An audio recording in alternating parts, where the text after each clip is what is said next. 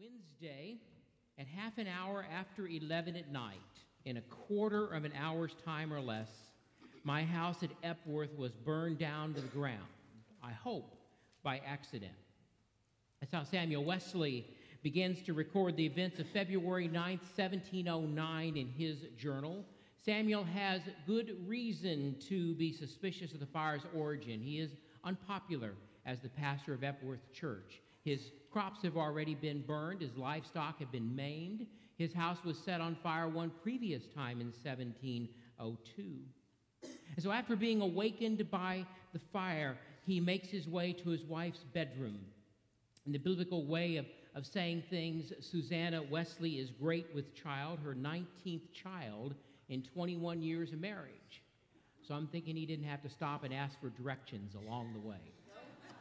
So he gets there, and he rescues her and the two oldest children still living at home and gets them out of the house to the garden.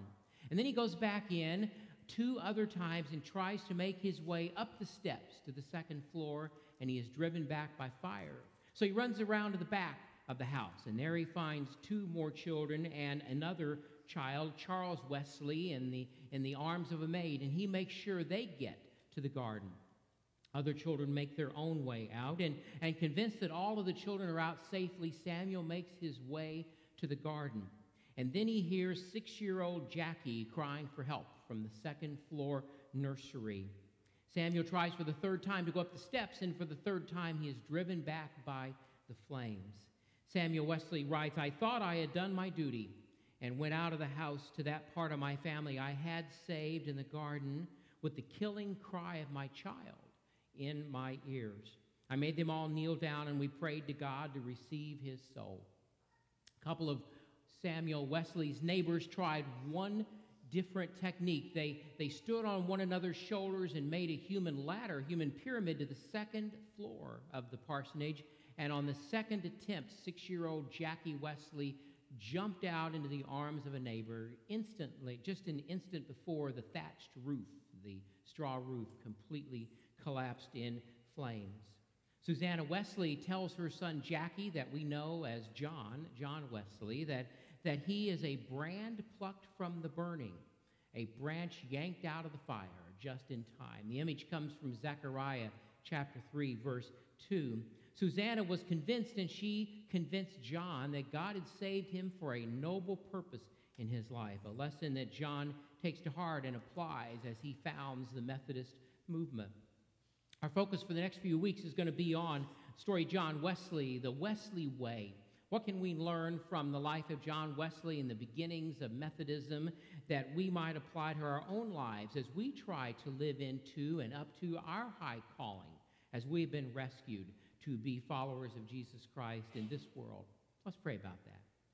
God, we thank you for this day, for this time, and for John Wesley and Charles Wesley, so many that came before us in the past, for their example of how to live as your followers. May we take their lessons to heart, and may we learn from them what can be learned, that we might live more faithfully in this place and in this time. For it is in the name and in the Spirit of Jesus Christ that we pray. Amen. The passage from Romans that Terry read just a few moments ago is a very thick passage, a lot of theological density in there, as is much of the book of Romans.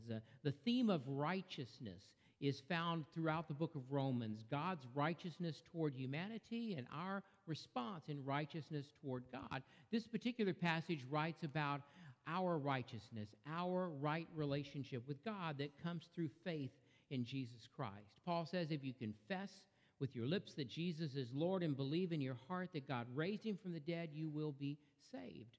Many folks have cheapened, I want to say, reduced the meaning of being saved to refer to only what happens when we die. And yet, John Wesley, the brand plucked from the burning, believed that salvation is a present tense, here and now reality as future as well. It has to do with healing and wholeness and holiness and justice. All of those words are rooted in the same word that we translate as being saved. And so that is the biblical definition of salvation, present and future possibilities involved. When we believe with the heart, the very core of our being, the very essence of who we are, that God raised Jesus from the dead, we are justified. In John Wesley's thinking, we are able to live more just lives because of our faith than we would otherwise, and that we have the capacity to actually live out at a deeper, richer level Jesus' great commandment, to love God with our whole heart and soul and mind and strength, and to love our neighbor as we love ourselves. And as we read on this passage, we begin to discover the depth of God's love for us. In Paul's words, there is no distinction in God's love between Jew and Greek. For everyone who calls on the name of the Lord Jesus shall be saved.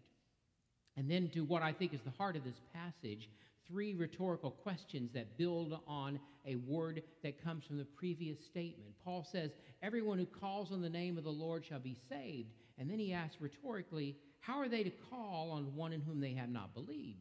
Then he picks up on the word belief, and he said, how are they to believe in one in whom they have never heard? And then he picks up on heard and says, how are they to call without someone to proclaim him? How is this overwhelming love of God to be known unless you and I make it evident and visible in how we live and in what we say?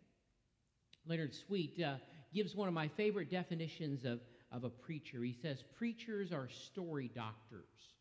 That we're story doctors, that people come to worship with problem stories and painful stories, and preachers help heal those stories by telling the story of Jesus.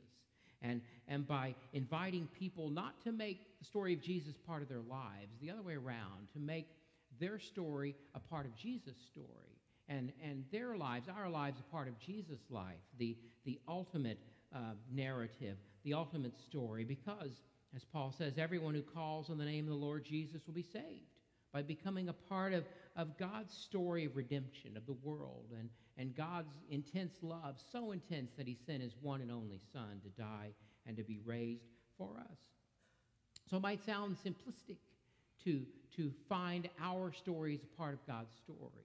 And yet one of the newer kinds of therapy that's developing these days takes very seriously the narrative that shapes our lives, the story we tell ourselves. They call it narrative therapy, and it is based on this premise. We construct a narrative, a story for ourselves, and that's the thread we follow from one day to the next. If we construct a largely positive narrative about ourselves and about life, then when something bad happens or we do something bad, then we see that as an exception to the way things are and to the way life is. On the other hand, if we construct a largely negative story, if we tell ourselves a largely negative story, and we do the same bad thing to somebody else, or the same bad something happens to us, then we see that as confirmation of the way things are. And it's a whole lot harder to overcome those kind of problems because we see it as typical. So narrative therapists help people reauthor or rewrite the story of their lives so they can see problems as exceptions and not the rule, to have the confidence and the courage, the spirit to address them. Sounds simplistic, again, doesn't it? And yet, think about the damage that we do to ourselves and others when we tell ourselves these negative stories over and over again. And so when we think about that power, then perhaps we're not surprised to find that those people who intentionally try to rewrite, reauthor the story of their lives make significant progress in a short period of time. I think Paul, at a level, is talking about that same kind of reauthoring. For those who think that there is distinctions in God's love between groups of people, Paul says there's no distinction between Jew and Greek. Everyone who calls on the name of the Lord will be saved. But then he goes on to say, how are they going to call if they haven't heard, or if they don't believe? How are they going to believe if they haven't heard? How are they going to hear if you don't tell them? That's sort of the progression that happens in this story. And it is important, obviously, for us to proclaim him in lots of ways, as Dave was saying last week, by worshiping God and praying and telling others, by living the great commandment to love God and to love our neighbor as we love ourselves. This week on KFES, there was a story about 3 young people in this community who are answering the call to be story doctors, to be preachers, to go towards ordained ministry. Max Abbott, who's a member of our church, and Luke Kinder and Parker Outman, active in other churches, and yet they have connections. Luke was a part of CODA from kindergarten through 5th grade, 6th grade, and Parker attended our youth meetings on Wednesday night from time to time. And so they are saying yes to go and to help people reauthor their stories as a part of the largest, most important narrative of all time, the old story that we'll sing about after a while of Jesus and his love. So every Sunday when I stand up here, I try to be keenly aware that one of you may have suffered a terrible loss since we worshiped together last, or got a call back from the doctor's office that included that word cancer.